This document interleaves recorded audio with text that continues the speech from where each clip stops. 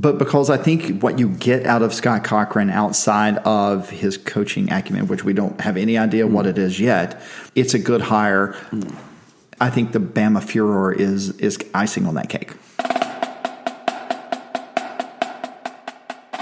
What's up, Georgia Bulldogs fans? My name is Scott Duvall, and you're listening to episode 223 of the Waitin Since Last Saturday podcast. My two co-hosts, Will Leach and Tony Waller, join me today as we have a few very interesting UGA football news items to discuss. Earlier this week, Coach Kirby Smart surprised the entire college football world and most of the state of Alabama when he hired away Scott Cochran, who was Nick Saban's de facto number 2 guy for the Crimson Tide football program. So Scott Cochran, what's he going to do? He is transitioning from the world of strength and conditioning coach at Alabama now to special teams coordinator here at Georgia. Only time will tell if he can actually make an impact on the field, but the optics of Kirby being able to ride in and poach Coach Cochran from Saban is a really good look for the Georgia Bulldogs during this quiet offseason. We'll also discuss the Dogs and Clemson Labor Day weekend kickoff game scheduled for the start of 2021 and finish up the show talking about the 8-1 Diamond Dogs and the final few games of what has proved to be a disappointing season for Coach Crean and the men's basketball team. And we hope this is a nice surprise for y'all to see this off-season podcast episode appear in your podcast player. And thanks for tuning us in today. We're excited to bring you episode 223. And without any further delay, here's Will and Tony to get it started.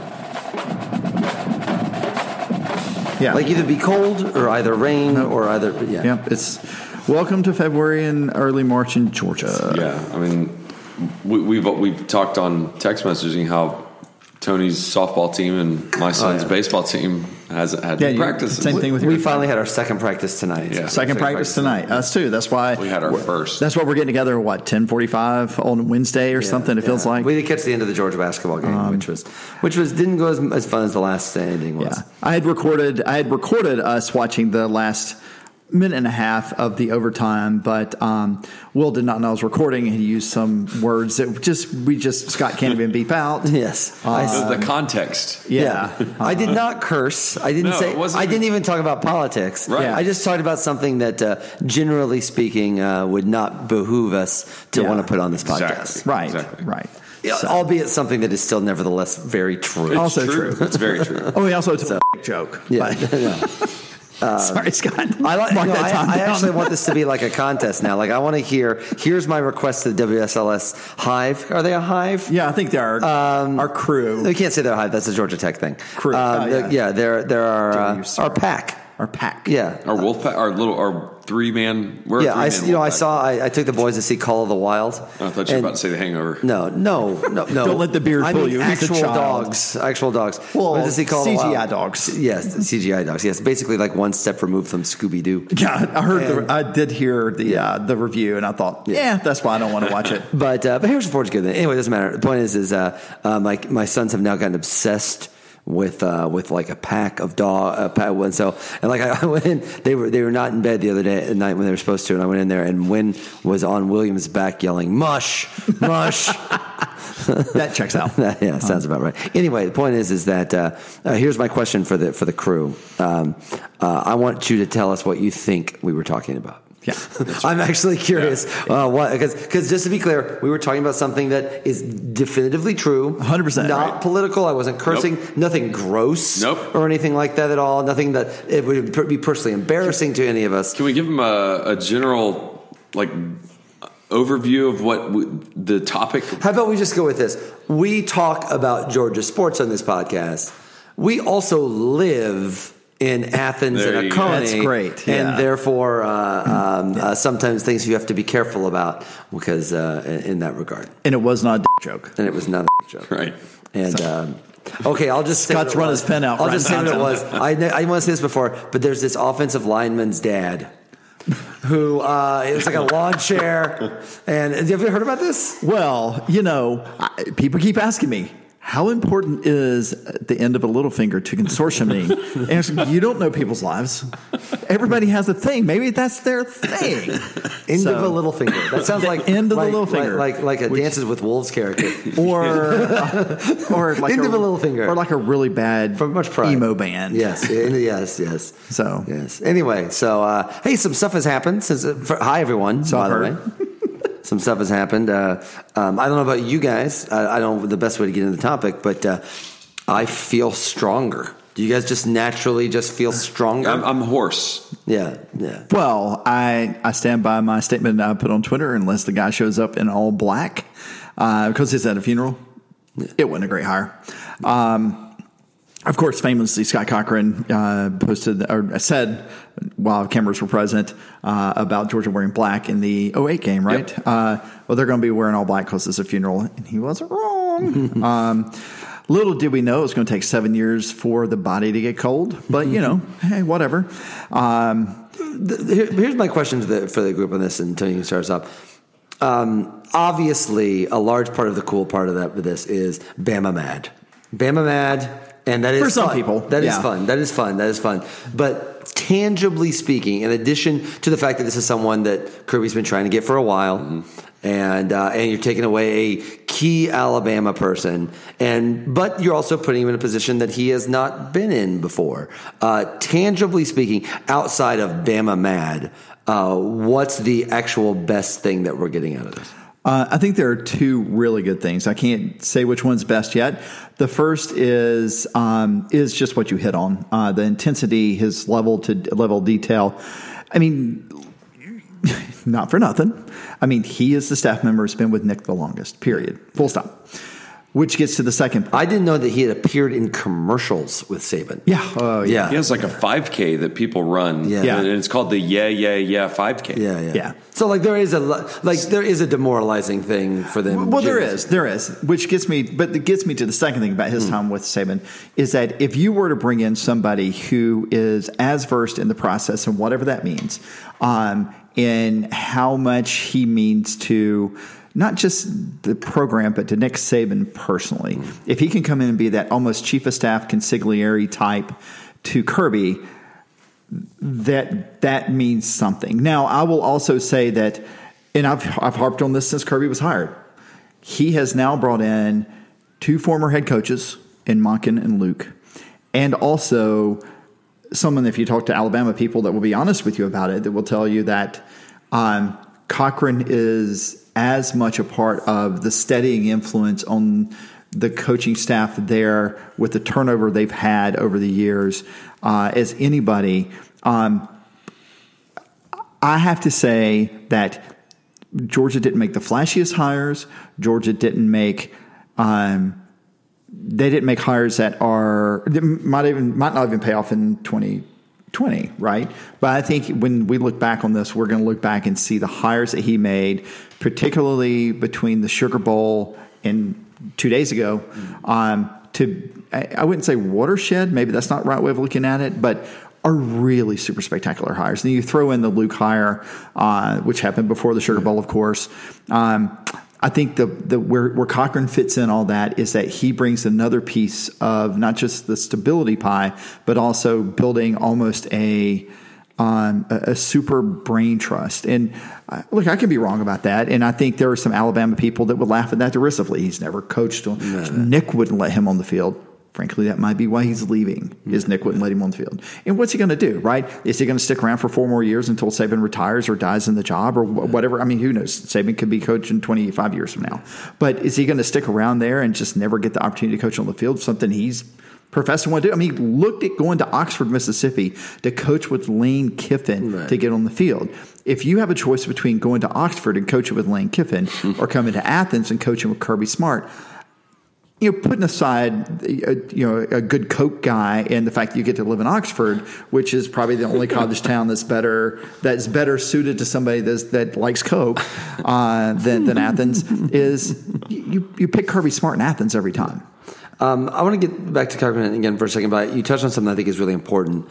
which is, I remember when we were at the pub on Main at the end of the year and talking about, is he going to do something about Coley? What a big moment this is. Will he be stubborn or will he make a change? And to me, I felt like he was almost screwed either way. Either he stubbornly stuck with Coley or he made like a crap, get Bobo, almost sort of like panic move to feel like to appease outside critics or to appease boosters who are like, change the offense. I have to say, if you're going to have as much turnover as they have had this offseason, this is how you do it. You do it from positions of strength rather than doing it from desperation. And to me, that's what's really the most impressive part about this is basically he has, whether he's listened to everyone that was mad about Coley or he's just decided he didn't want Coley and has made moves. Either way, there's no sense they're like, Kirby's worried. He has to shake stuff up. If anything, it's the opposite, the idea. It is, look how much power and strength that I have here now.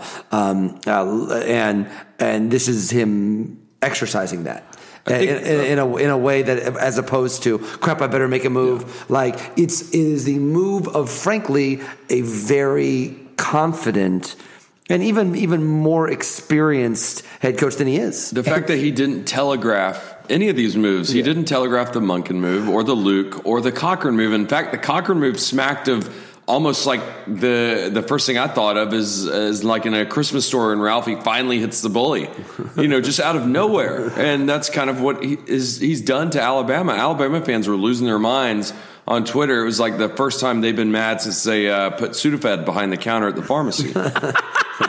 It's Scott's bring the heat tonight, guys. I stole that from Buck Blue. So, it's still good. Anyway, I think Scott hit on something that I find to be very important because it speaks to not only Kirby's preparedness but his willingness to be the coach that we worried he wouldn't be when we got together back at Pub on Main, which is somebody that's willing to make bold moves, but bold moves, but smart moves. And the fact that they were all done almost with a little fanfare as they were done, right? I mean, we lose Pittman. People are hand-wringing. And Georgia people, yes, but national media, is this the crumble? It's starting to crumble. What's happening here? Exactly. And he goes and hires a former head coach, Matt Luke, and somebody that, frankly, I thought was going to not – if you had told me Georgia's going to hire Matt Luke, I'm like, yeah, right. Why would Matt Luke come here? He's an SEC head coach. And we hire him as a position coach, not as a coordinator. Yeah, he's not an associate head coach. No. Yeah, right. And so that happens. And my God, the guy can recruit, and he's not a terrible coach if you look what he did with a patchwork offensive line in the Sugar Bowl. And who that entire offensive line came away from that game being like, we love this my guy. guy. We love this one. guy. Well, whatever. Well, you know what? Maybe Matt Luke does not like people with parts of their fingers missing. It could be a thing. Or he just doesn't like people that don't consortium well. End of the little finger. End of the little finger. So is that going to be all year? I hope so. She just accepted the Oscar for Marlon Brando. End of a little finger. That is a deep cut, man. So he's a good dog. So the other part about it is it's like, well, what's going to happen? What's going to happen? He went and hired somebody as a former offensive coordinator and from the NFL and a former head coach at a D1 program. And for at least a short time, kept the offensive coordinator around on staff as like coach, right? Right. Like you can stay if you want. You can stay. It's fine with us. We got space for you. Crazy. And then the most stunning of all is like, just a random Tuesday, we're going to go hire Alabama strength and conditioning coach. The high-speed strength and conditioning coach, the most visible strength and conditioning coach. Love Aaron Feld, love Scott Sinclair, get back coach extraordinaire, curly Q mustache extraordinaire. I mean, Scott Cochran's in his own commercials, right? There's no other strength and conditioning coach doing that, period. Even Aaron Feld with his awesome mustache is not doing that. So, the fact that all those things happened without fanfare, without them being leaked, without weeks of speculation. Kirby he has shown himself to be super prepared. He has a Rolodex. You have to look it up, kids. He has a Rolodex of people who he knows that he can make a call and they are willing to come to Athens. That's huge. Yeah. That's super huge. And that also, it's also worth noting, and I think Mark Richt would probably say this if you could get him to drink enough milk, that he's on a plane to Jerusalem. Yeah. Is he really? Yeah. Oh, okay. Well, I'm still going to make a milk joke and be in calcium high. I'm sure he's there, but yeah, there's also total backing from the athletic department in a way that, like, the idea is, like, this is the highest paid strength and conditioning coach in the country. He could be the highest paid special team coach in the country. Yeah, when this is over with. That's what I'm saying. He's not strength and conditioning. He's not. Scott Sinclair still has that. Yeah. No, he's special teams. Yeah, that's what I'm saying. Okay. He's an on-field coach. Yeah. That's the only way you're able to get him. Yeah. I mean, he wouldn't have come. Sinclair's done a fine job anyway. I do like the idea that, like do they both hold Kirby back? Like, does one have one side of the belt? No, Sinclair. One have the other side of the belt? Hey, let me tell you something. Sinclair he has Kirby's belt, and I assume Cochran is cell phone police and someone that gets that's in charge of making sure that we use the right kicking tee. Well, because that's another thing. That's another thing too with Cochran is,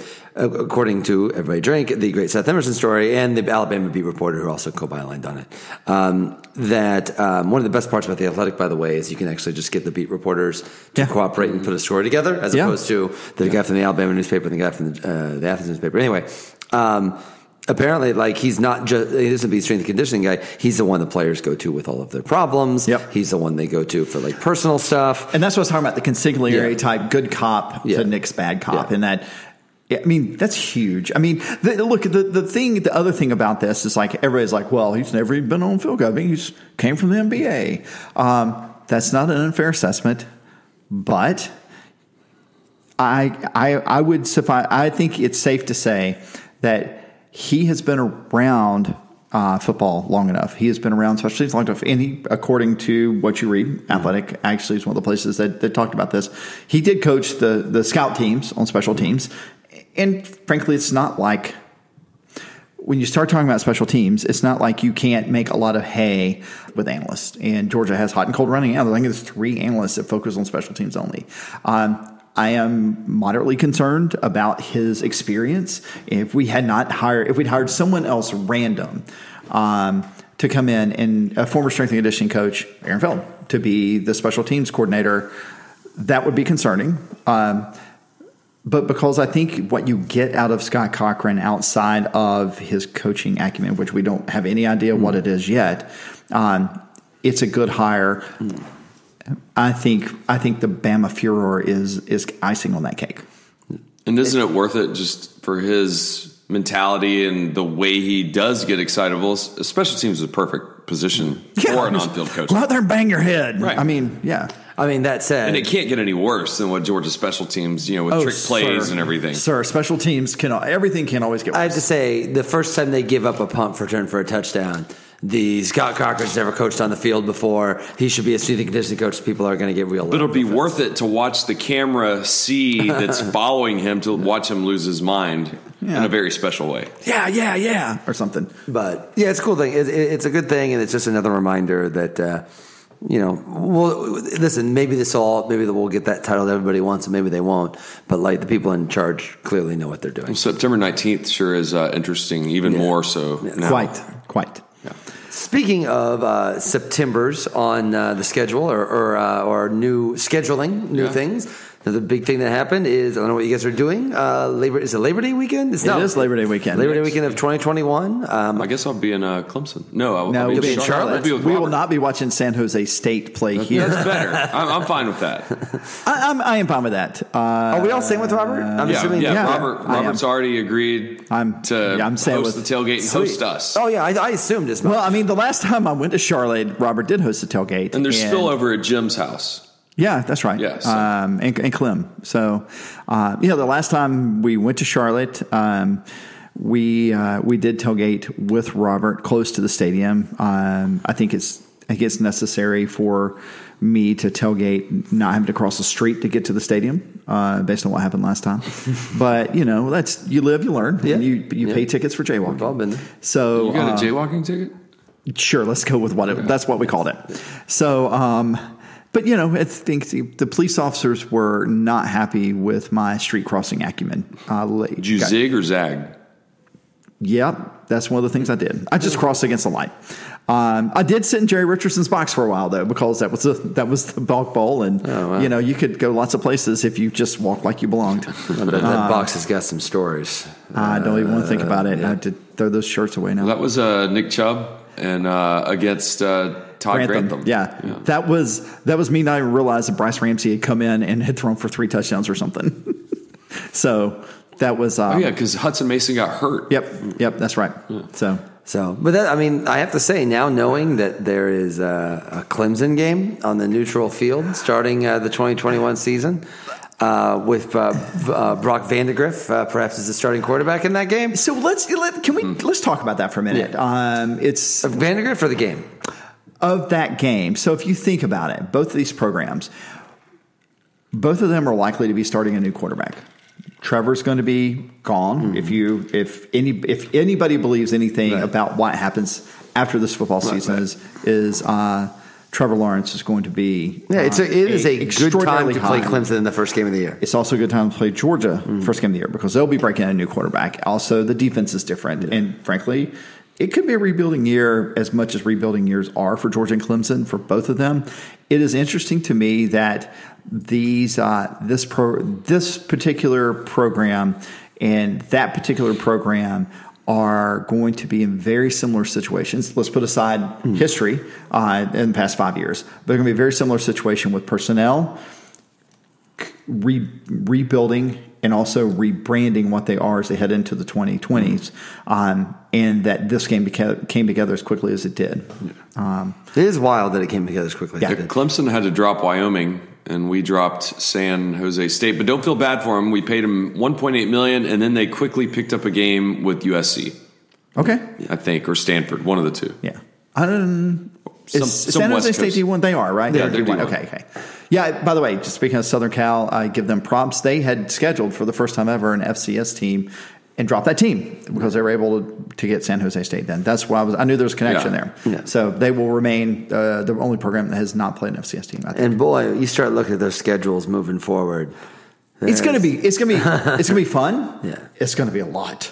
Yeah. But this is what Kirby bargained for, right? Yeah. I mean, adding a Clemson, dropping San Jose State, that's putting your money where your mouth is as far as creating the schedules. And we will see. We will see if there is ever a time where, for example, like let's say this year, Georgia, let's say in 2 years, Georgia loses to Clemson. Because the nice thing about these games is theoretically they don't actually kill your season if you lose. In fact, but if they win, they become this sterling thing that you have that nobody else has.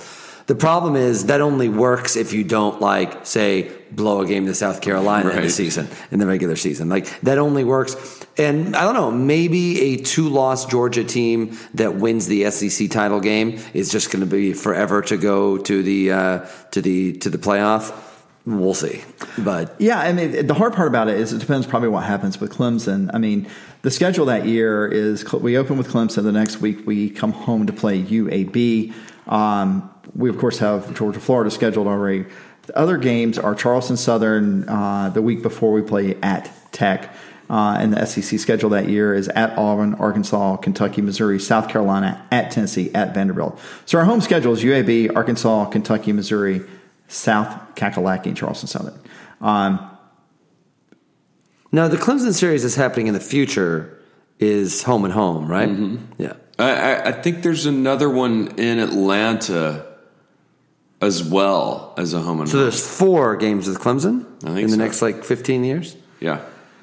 Yeah, we play Clemson probably more than anyone else. Oregon and Atlanta, Clemson and Atlanta. Yeah, we got UCLA's home and home. We have home and home with Texas, right? And Oklahoma is home and home? I mean, we're going to be in our 60s by then, but... Yeah, let's go with 60s. Let's go with 60s. We won't.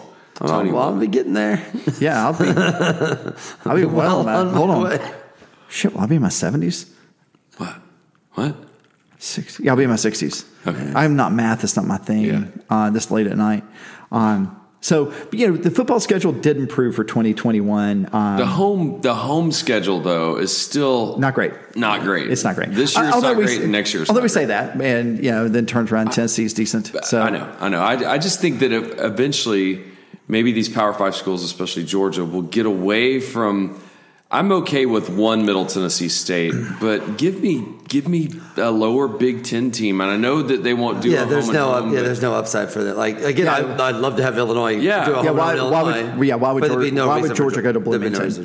The only way that a 2-for-1. The only way it would make sense for Georgia to do that is if Illinois played at Georgia in basketball. If Georgia played Illinois at like Soldier Field, or Lambeau Field. There's no real recruiting reason for Georgia to go play that game. Right. So there's no, and I think the reason you're getting these neutral site games too, it's much easier schedule. If you had to make more money, but if you had to make this a home and home, then you have to find another day to do it. Like now you can just fit it in, buy out this game here, get that game, and it's just one, and it's a neutral place, so you don't have to pay it back and forth. Yeah, and North Carolina is a big recruiting ground for Georgia too. And to get to your point about the money, it's like, look, Georgia doesn't lose money on these things, right?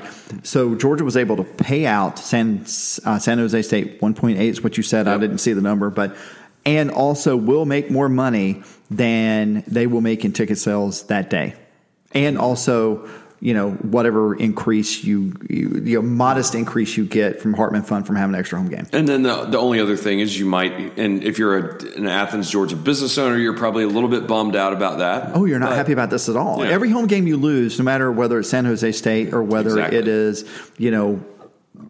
fourth-ranked Alabama, is a big game, right? That's a big loss for you. But the one thing I would add to this is like, the better UGA does at football, the better the university does. And there are ancillary effects. I mean, we are seeing an uptick in nationwide admissions, for example. While I was in Michigan a couple weeks ago, I had two different people who were from the Chicago area whose kids were either waitlisted or had been admitted at the University of Georgia. And because I was wearing UGA gear, wanted to talk to me about UGA.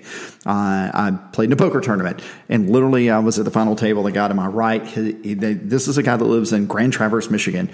His kid's a junior at Georgia. The guy to my left is from Decula, and all his siblings went to Georgia. Did you win? I finished just out of the money. So it's a bummer. I played well, not well enough. So, but I had fun. Whatever. I won at blackjack and craps, so I didn't lose money.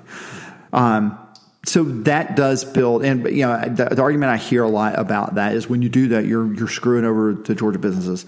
There are ancillary Athens businesses. There are ancillary benefits to Georgia playing high-profile games, winning high-profile games, and being a high-profile program that go out beyond the one-time hit of a home football game. I am not an actuary, so I can't really tell you what those numbers are, but it does stand to reason that there are benefits to play this game that benefit the community. Maybe not on that first Saturday or last Saturday in August or first Saturday in September. It helps whenever get in the playoff. It certainly helps you that way. It does. But I like the fact that it's Atlanta this year, neutral site. It's Charlotte next year. I'm fine with that. Yeah, I like a neutral site game every once in a while. I wish it wasn't on Monday next year. That's the problem. The Monday game is a problem. This year. Yeah. But Clemson will be on a Saturday. Yeah. But this is, to have it on Monday in Atlanta, like it's not even like, it is kind of annoying. But it is a holiday, so traffic will be a little bit probably going to kick off at 7:45. Yeah, at the earliest. Yeah, so we won't get home until... Yeah. It's going to be brutal. So in our season tickets that we just made our donation, do we get an option? I guess I should know this. Do we get an option to buy that game as well, or is that just? I don't know. Did you get an option to buy the? It'll be included. The North Carolina game in Atlanta. Yeah, because I got tickets to that. So you got tickets, or you got option to buy extra tickets? I went to that game. Okay. Yeah, I got 4 tickets. He's talking about in the future, unless you're prophesying. North Carolina from a couple years back. Right. Oh, you're talking about the first Kirby game. Yeah. Oh, I'm sorry. Yeah. I thought you were asking about Virginia. No, I'm asking: is Virginia going to be like North Carolina? I guess you're right. Think so, yeah. I guess you're right. But the problem is they cap it at like a certain amount of tickets that you can order. And I haven't seen the faculty staff yet, but I presume that is an option. Right. Not everyone will get that, but it will be treated the same way as an away game. I do think having it be a Monday night will make it a little bit less desirable for people, to be honest. Yeah. You can't make a whole weekend out of it. Yeah. Well, you can, but the weekend's going to have to include Tuesday. Yeah. When was the last time Georgia played a Labor Day? Because I know they've historically done it back in the 80s or didn't they have a famous game probably like Clemson? That UCLA game. Was that UCLA? I think it was UCLA. We played on Labor Day in like 82 or 3 or 4. I want to say they beat Clemson on Labor Day. Heck of a trivia question. I know. I didn't prepare. Yeah, it's nothing wrong with that.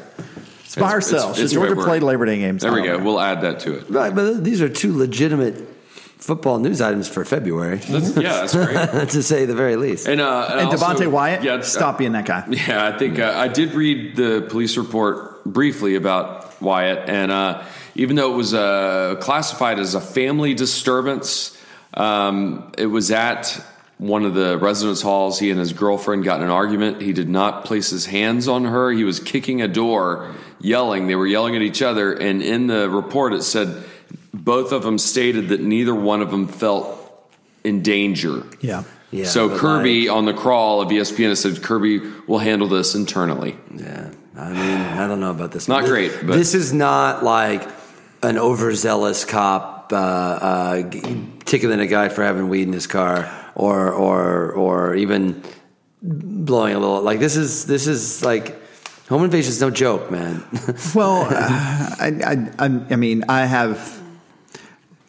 It wasn't home invasion. Let me see if I can say this. It was called a family disturbance. He was kicking the door. What's the actual charge? They were arguing family disturbance. Trespass. Yeah. He was kicking the door of his girlfriend's dorm room. So I'm trying to be circumspect here.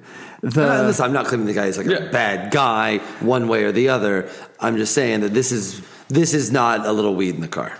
Agreed. I agree with that. So here's the hard part about this. And I was not there. I can't put my feet in the shoes of the police officers on the ground there. So it's hard for me to say this with clarity. But police officers usually have 2 tools at their disposal to defray a situation. The first is talking to and separation, right? So if you show up in a situation like that, as a police officer, the only tool you have to defray is like, let's everybody calm down. What happened here? The second tool you have is you can't make someone come with you unless you place them under arrest. And if they felt like there was danger of continued whatever was going down, you have to make an arrest. I mean, I say you have to make an arrest. I guess you could place them in protective custody, put them in the police car, and not arrest them. I am not, by no means, please do not think I am impugning that the police officers acted poorly or did anything wrong here. It certainly doesn't seem like they did. No, it doesn't seem like they did. But there is a world where you live in where both parties are behaving in a poor way, and you are it is literally just an argument where someone has to be arrested in order to defray the situation. And they chose, as often will happen. Particularly when someone is kicking in a door. It was at McWhorter Hall on campus around 3:15 in the afternoon. In response to a female and male fighting, officers spotted people matching the description. They're walking outside. One of those was identified as Wyatt. They later stopped Wyatt as he was walking through the dorm lobby. Police say the female left Wyatt's room in Vanderbilt Hall and went back to her room inside McWhorter. Authorities then reported Wyatt kicked in the female's door multiple times from the hallway, damaging the door and forcing it open. Okay. I'm sorry. No. If he damaged the door, he's lucky it's only trespassing. That's home invasion right there. Like he kicked in the door. Well, did he go in? Hold on. Home invasion is a particular thing. It has to be a domicile, not a dorm room. Okay. All right. So wait. The dorm room doesn't count as a domicile? No. Does not. Why? She sleeps and lives there? It was his room. I thought it was her room. I thought it was her dorm. The female left Wyatt's room and went to her room. And went back to her room inside McWhorter. And that's the one that he kicked in. Wyatt kicked in the female's door multiple times from the hallway, damaging the door and forcing it open. Okay. All right. Yeah. I'm sorry, man. That's no joke. And I agree with you. I agree with you. And again, I'm not there for the situation. Especially if there's damage. Yeah. And when there was a cooling period and he did not cool off. To me, that is...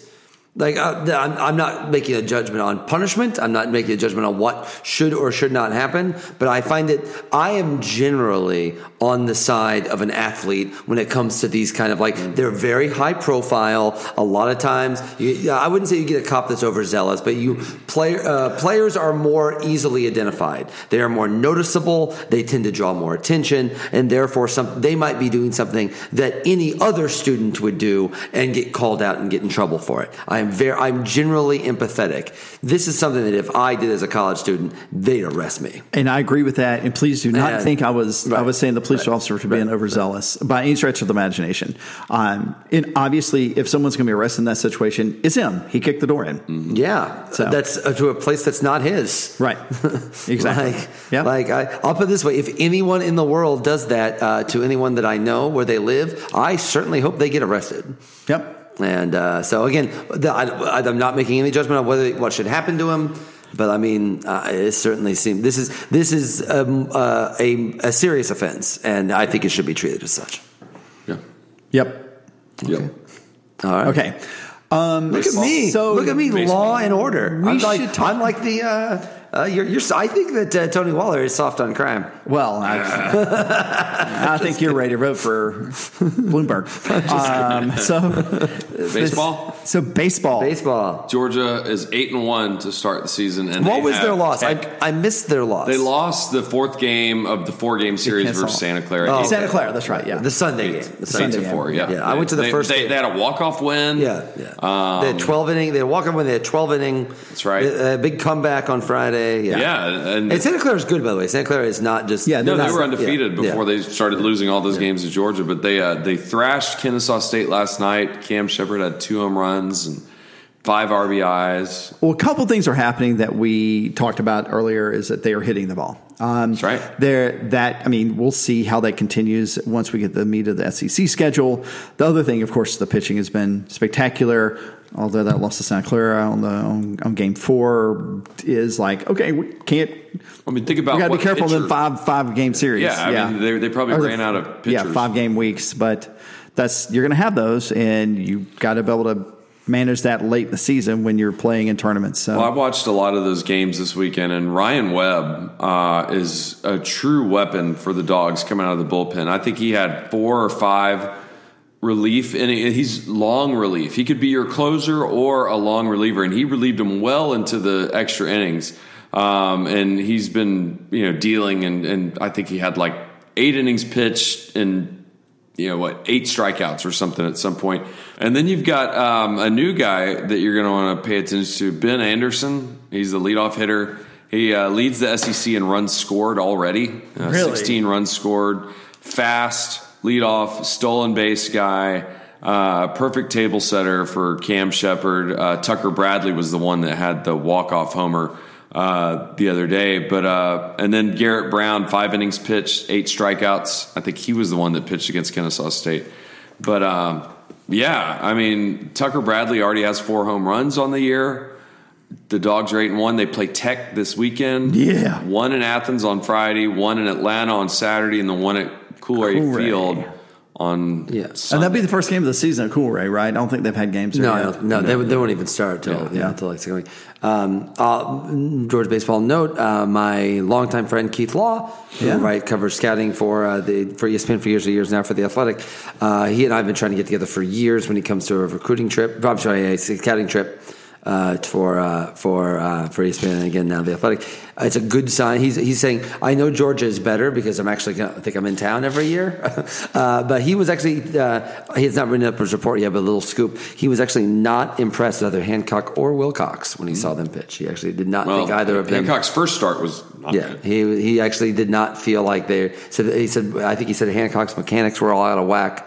And he did not have glowing reviews on either one of them, which I don't care because they play for Georgia and they're really good. I want them to get nice grades, but I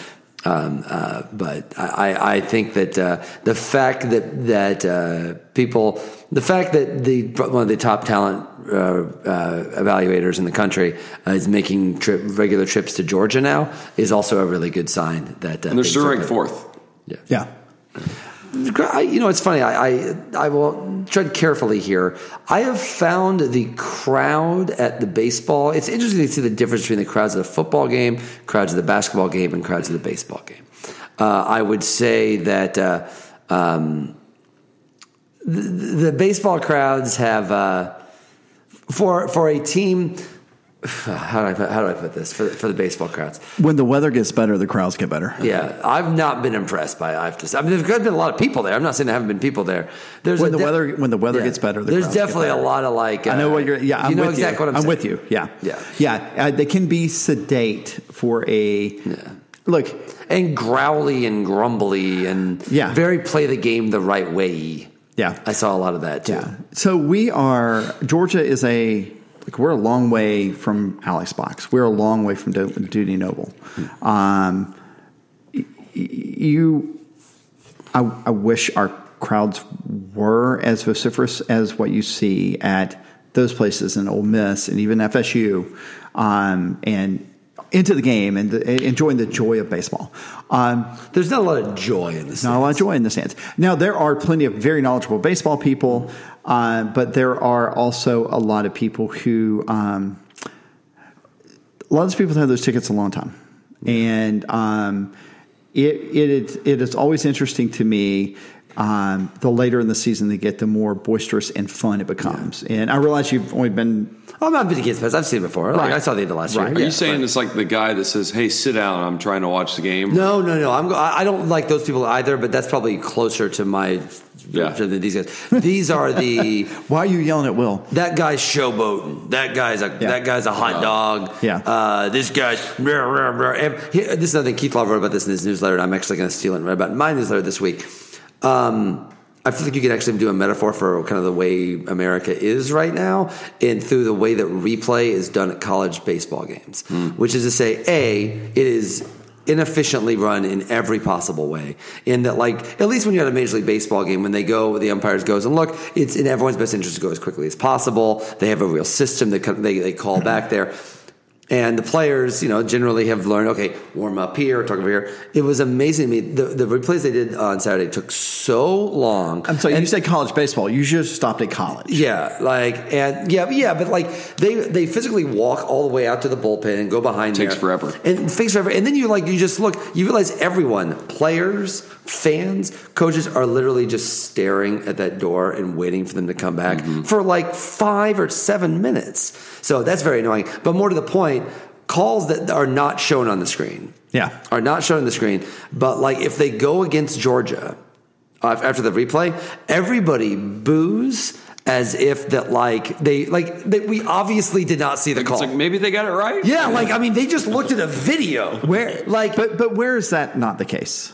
I'm not blaming Georgia fans specifically to that. Okay. But that's not a specific to Georgia fans thing. Okay. But there is something kind of amazing with the fact, if you watch a Major League Baseball game, they will run the replay on the screen, and maybe we can I disagree with the way they interpreted that video. Boo, boo, boo. This is, I didn't even see the video. Right. I'm just certain because the call went against me, it's wrong. Right. You're like, I was actually looking at my phone when it happened. No, I wasn't paying attention. But now I'm mad. Yeah. But I would say if they didn't show replays at Major League Baseball games they might tear down the stadium at Southside Chicago. It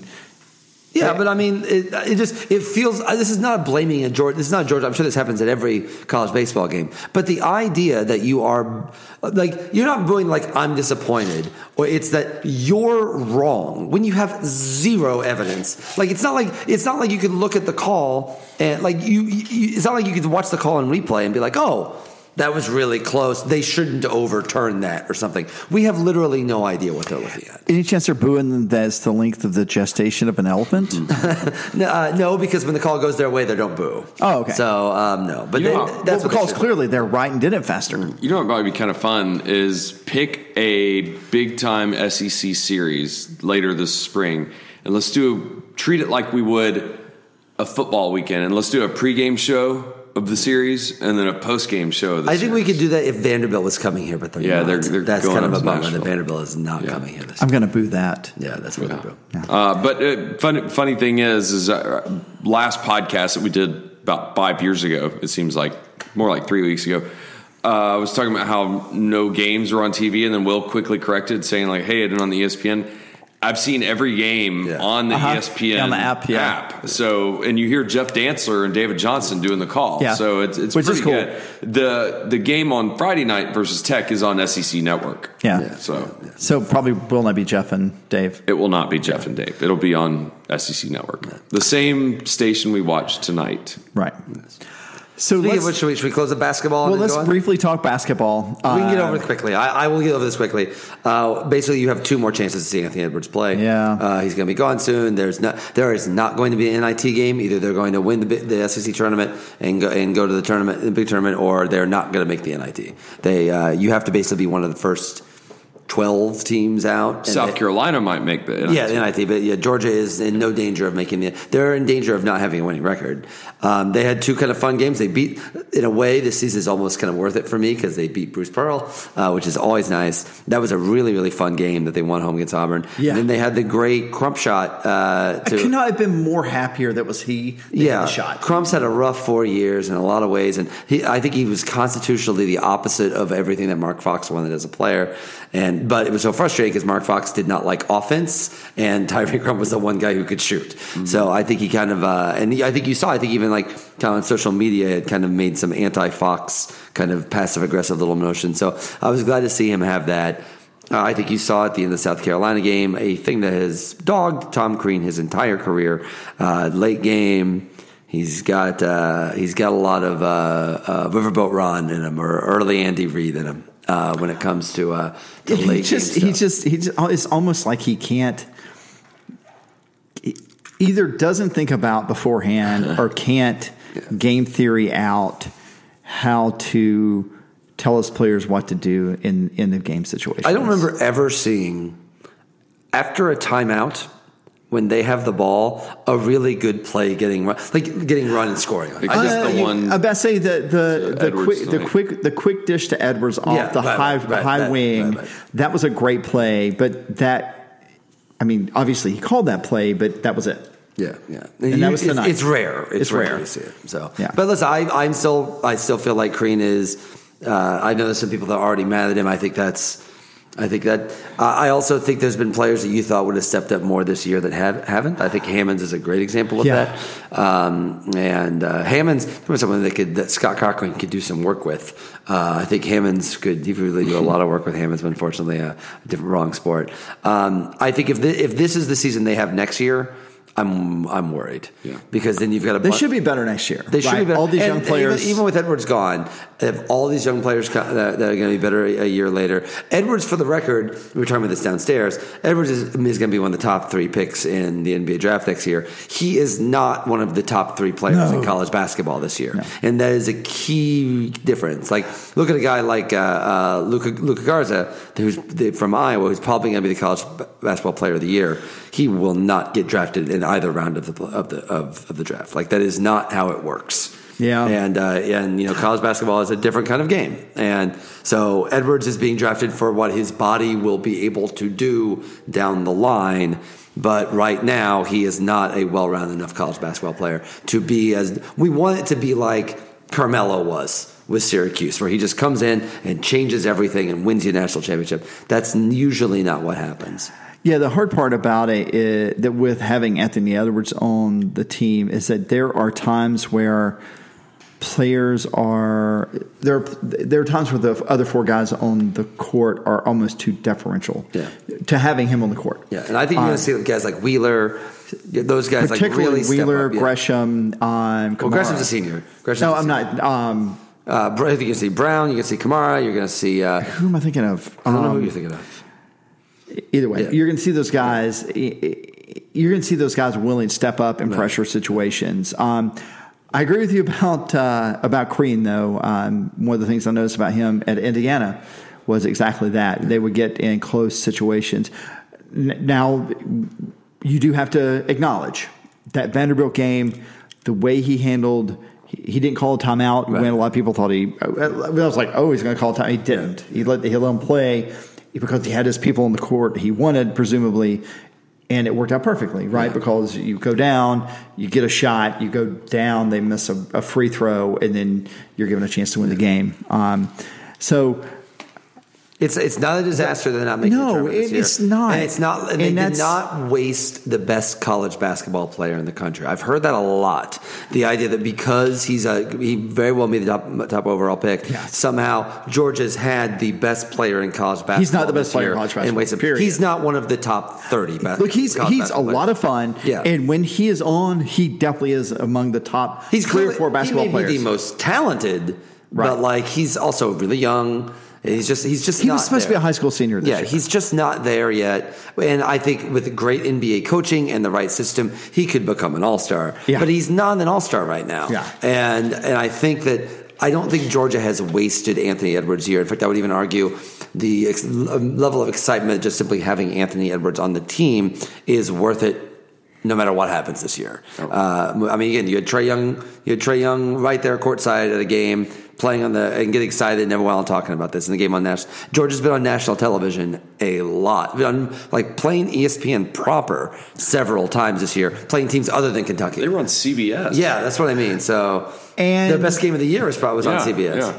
And recruiting is still ticking up, which is good. Yeah, but that'll stop if this happens next year. Yeah, that'll dry up. All right, Scott, what do we got? Buy or sell, trivia questions, uniform talk. First, would you like to? Questions? I know Will's mentioned a bunch of stuff about, and I know that he's been writing us a bunch of stuff. You want to talk about anything on a personal note? Yes, on a personal note. Nice. Sometime in the next couple of weeks, my cover story on Kevin Durant will be in New York Magazine. It has been filed. It's currently being edited, but that story. Did you give him one of our Waitin Since Last Saturday business cards? I did not. In fact, I actually got very distressed about the state of the journalism industry because after the interview, it was a good interview. I was very impressed by him. He's a really smart guy. And after we left, I was actually in his place. It's very nice. I would hope so. And at the end of the interview, I was like, okay, well, thank you for your time. I appreciate it. That wasn't too bad, was it? He's like, that's great. He's like, cool. Wait, so you don't want a picture? And I was like, no, I don't want to. I'm like, wait, are journalists coming in here and asking for pictures with you after the interviews? He's like, yeah, you're not supposed to do that. I'm like, no, you're not supposed to do that. These people are like social media thirsty. Act like you've been here. It is very future journalists, young journalists. It is overwhelmingly unprofessional to interview someone and at the end of the interview say, "Oh, can we get a picture together?" Now, if you're, for example, hosting a TV show, that is different because it's not a journalistic interview. It's basically a back scratching promotional interview. But like the idea that he would give me the amount of time that he gave me, and I could ask him serious probing questions, and at the end be like, "Okay, cheers, I'm with KD." Oh. That's not what you're supposed to do. So I probably would have asked for a picture. Well, yeah, but I mean, if you would, I get what you're saying, and that restores the integrity of journalistic. There's endeavors. a level of arm's length transaction you should treat.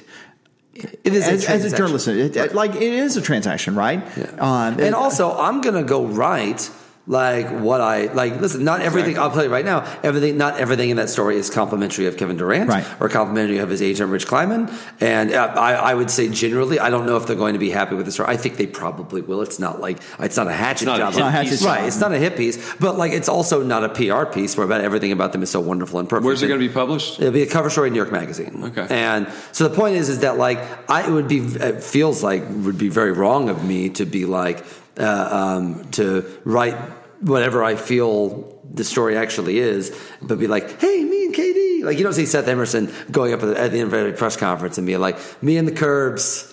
Yeah, picture Kirby. Doing work. So anyway, but so I've got that's why Scott and I took a picture. Geoff Collins is we're never going to interview that guy. But also, we need to prove how short he is. Another question. Remind the listeners where they can subscribe to get your downloads or whatever, something Substack or Substack? Your newsletter, Will. Your newsletter. Newsletter. No, but it was something called Substack.com. Okay, I don't know why this is so difficult. www.willleach.aol.com. There you go. That's not what it is. It is. I have a newsletter, williamfleach.substack.com. See, that's what it was. I don't care at Substack. Tony and I already subscribed, so that's why it was hard for me to. Well, because I think you guys subscribed before I switched to Substack. That's why it's foreign to me. Exactly. Okay, But yes, I would say since I've moved to Substack, the subscriptions have increased substantially. Good. And readers, if you're not subscribing, you should, because Will is on a streak. He's on a heater, guys. So, okay.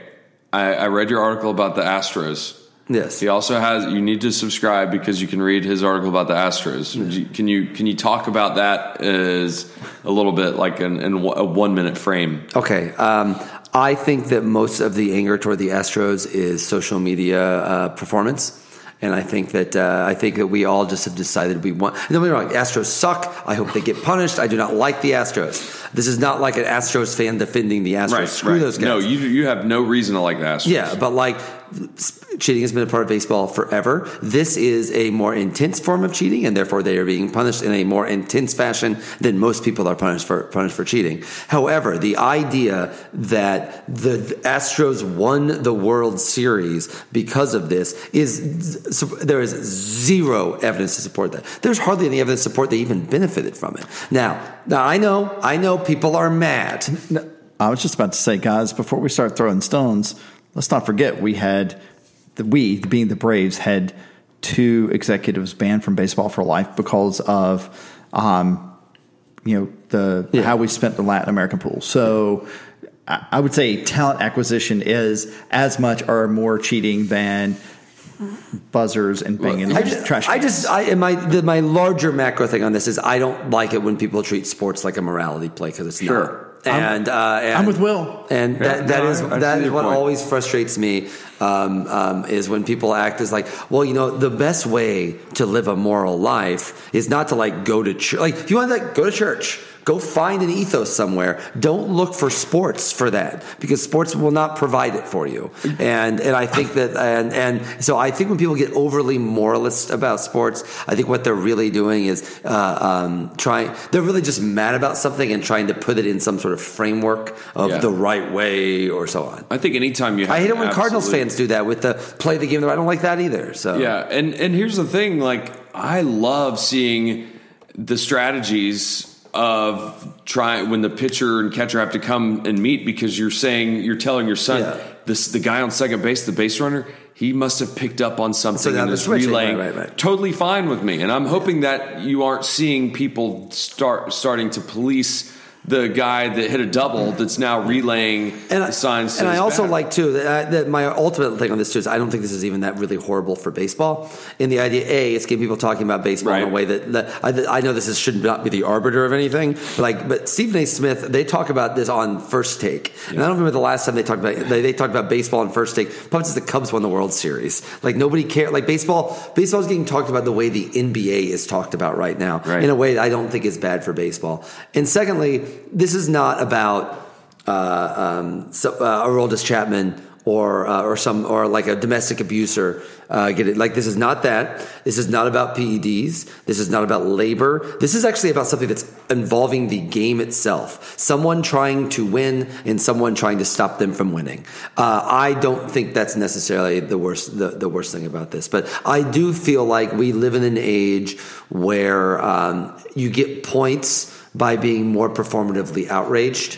And so therefore I think people are I do not think that everyone is actually as angry as they really are. And I also don't think players are actually as angry as they are. I think certain players are angry and they're being loud about it. But my example of the opposite that would be, remember when Mike Fears was the whistleblower on this? At first the big concern was, oh my gosh, they're going to throw at him all the time. He's a marked man. You saw it, even David Ortiz did this recently, but David Freese, the Cardinals hero, said, I can't believe he would take that outside of the clubhouse. I guarantee you there are more players upset at Mike Fears Even if they are also mad at the Astros, I bet they are more angry at taking something that was inside the clubhouse and taking it outside than that. I don't think they should be, but I think that you got guys like Trevor Bauer who love to have a microphone in their face and love to do all that. And then you have guys like Cody Bellinger who feels like he got screwed over of the World Series. I think he's wrong, but I also understand why he would be mad about that. And those are exactly the same players who absolutely would have taken the help had they been given it. Of course, I mean, obviously, they probably have. Yeah. Well, there is also a good point. There's also a little bit of you saw this a lot in media when Me Too stuff started happening and the creepy media lists all came out. All of a sudden, I heard a bunch of guys who I knew had shady stuff going on, being like, "I am ashamed of these men in my industry." Shocked.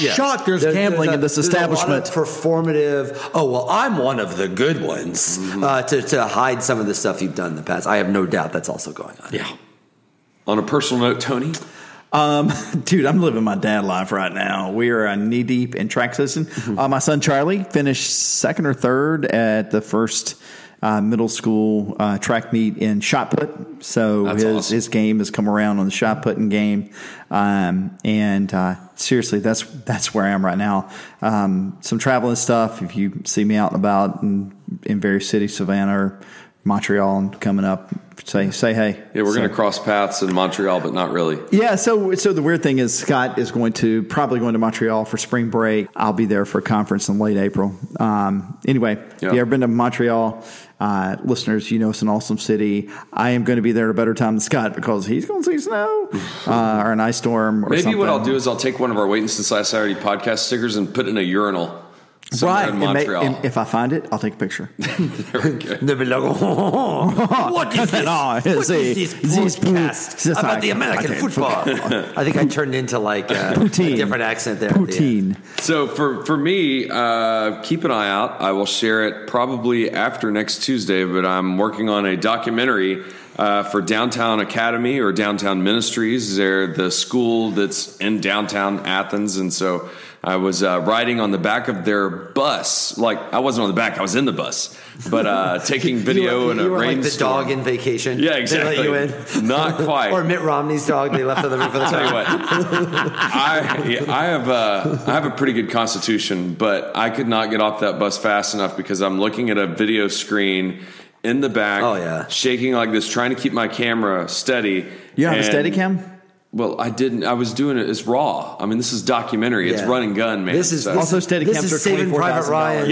Exactly. Storming the beach. So I'll share that when that comes out. So that's on my thing. Cool. So other than that, it is. But to Scott's credit, by the way, Scott, we are all very busy. Scott is very busy now, and he is taking time out to. I feel like we should curse more. To make it, no, we should curse less because we don't want him to. No, I told him, I was like, look, we can only do a 30-minute podcast and we're an hour in, but that's fine. That's okay. That's okay. There's actually a lot of stuff going on. There is. And all the jokes that we're all told. Right. I want to hear the guesses. I'm gonna skip the buy or sell. Yeah, that's fine. Because last podcast, early February, one of our listeners, Timothy Watts, sent a long email that I barely missed of just some questions.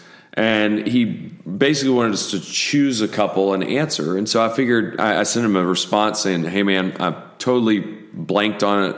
So I wanted to make it up to him by asking a few of the questions he submitted. And that'll be our end of the podcast. Okay, fair enough. So Timothy says, howdy, y'all. And I think he lives out in California, so I think it's awesome that he still says howdy, y'all. Hope y'all are doing well. I wanted to send in a few questions, and they're below. So I'm going to go right here to number one. Can you give a quick game-by-game of wins versus losses for our upcoming season at this point in time? I say this with all of us understanding there's so much more that can happen between now and September.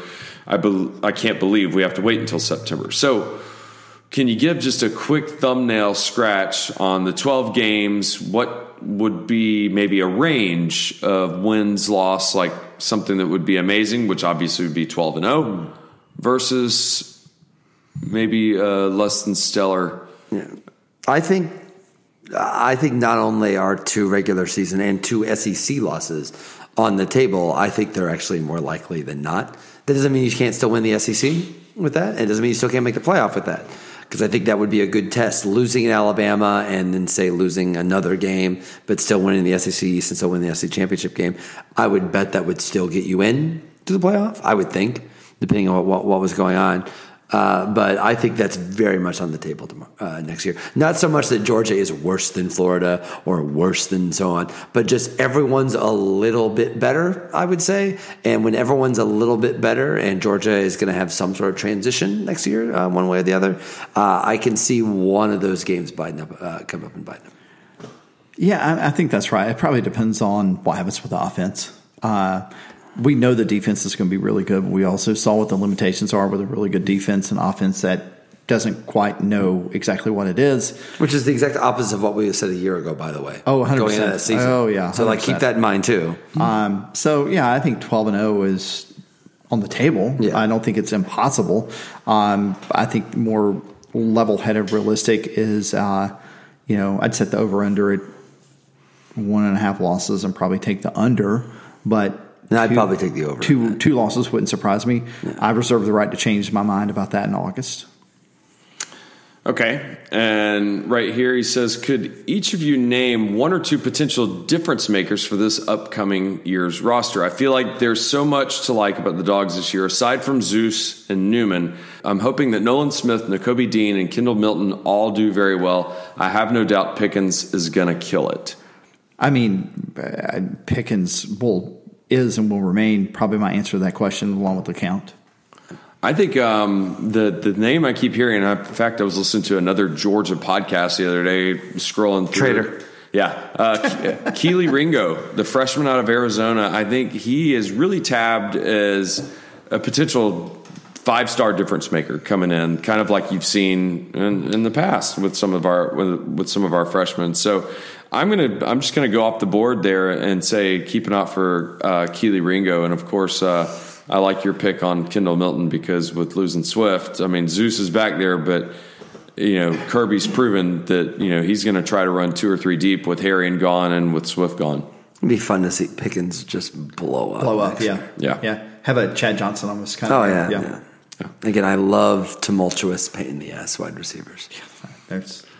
And then finally, I've tried to keep something Will said in mind, and I think it's always a good strategy. Always a good strategy. And listen to what he says here. He says, and I think it's made me a happier and more well-adjusted fan.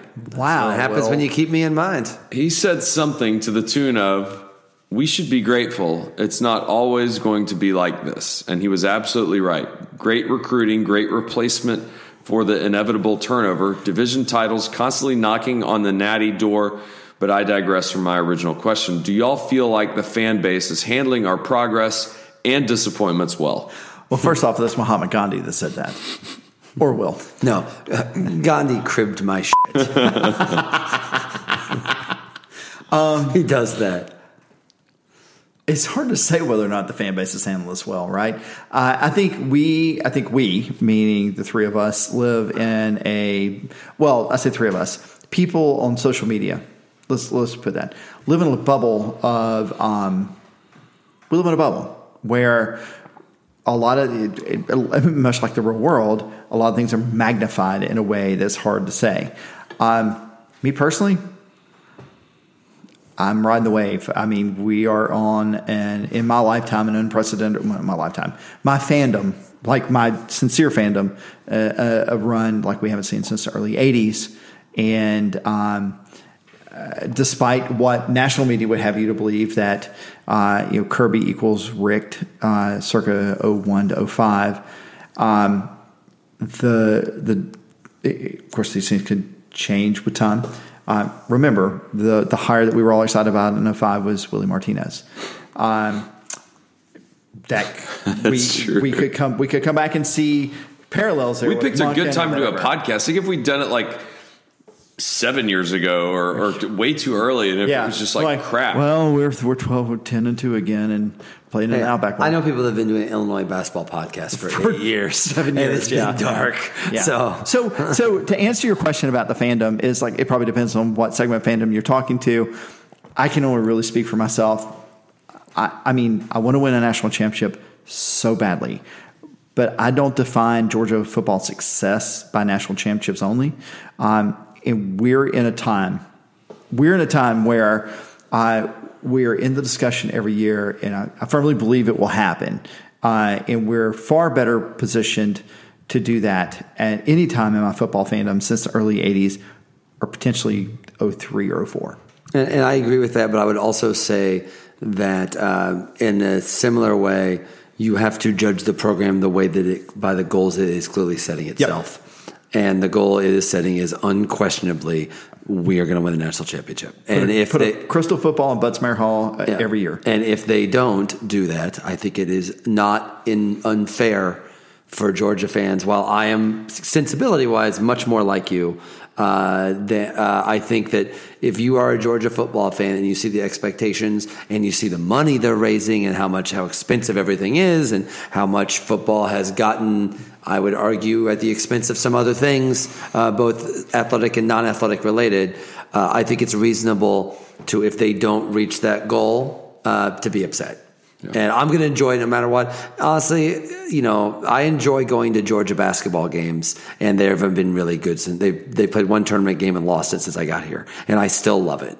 And if Georgia were 8-4 every year, it would be disappointing, but I would still love going out to those games, and I'd still love being a part of this. Oh, yes. So, yes, it's better now by far, but, I think that, I'm going to enjoy it either way, but I think by the standards that they have set themselves, they better win the title. And just the fact that, we've come full circle now. Kirby snipes Saban's right-hand man, and that's how we're ending the podcast again.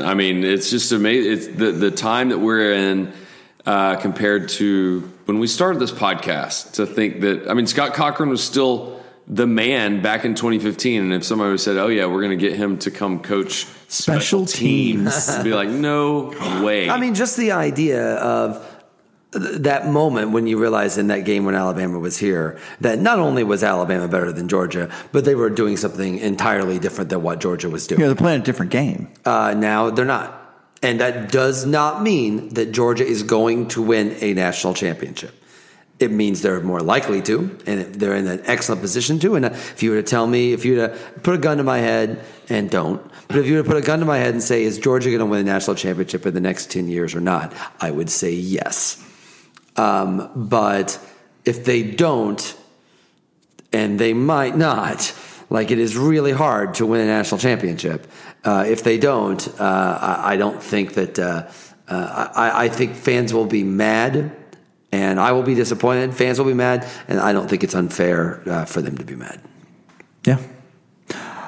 Well, guys, we are a couple of weeks away from the start of spring practice. We are 6 weeks away from G-Day.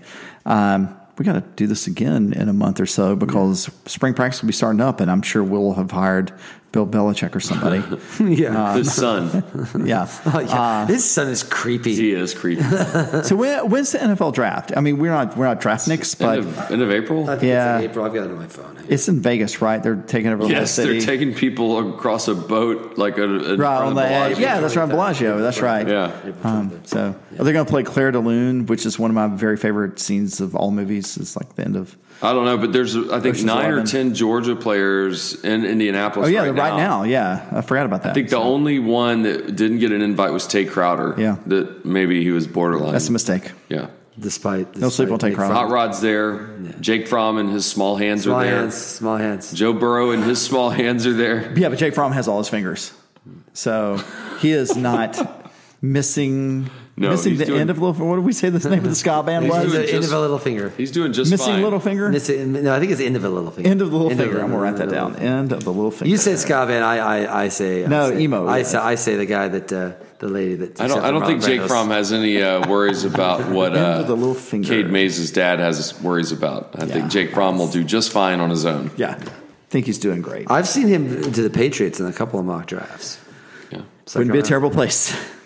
But all right, we'll be able to talk about that later. Hot Rod to the Falcons. Hot Rod. Someone I have to say, whoever the Arizona Cardinals are my favorite team, and Buffalo just because of family stuff might be second. And but whoever gets Hot Rod, I'm going to be a fan of that team. Yeah, Could buy a jersey. And if he ever misses a big field goal and the fans go after him, I'll be like, you leave him alone. You touch my hot rod.